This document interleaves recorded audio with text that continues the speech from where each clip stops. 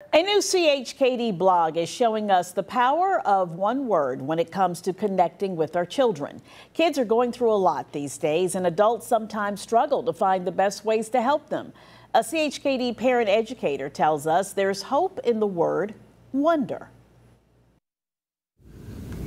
When we open up the CHKD blog, we land on the word wonder. When we're having conversations with children, if you say, "I wonder," it opens up the conversation. The blog is entitled The Wonder of Childhood, written by CHKD Community Outreach Coordinator and parent educator Michele Tryon. She tells us how that word wonder connects with the child, especially when they are facing a challenge. If a child has a meltdown, a temper tantrum, or something happens, and instead of saying, "What happened?"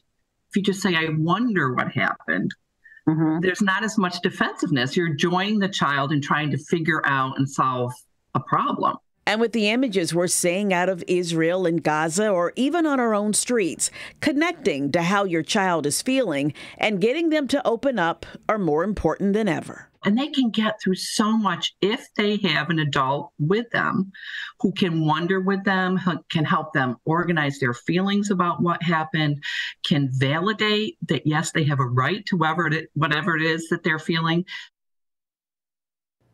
And Tryon writes, if your child makes a mistake, avoid blaming and ask, "I wonder what you could do differently next time." Read her blog in this story on 13newsnow.com.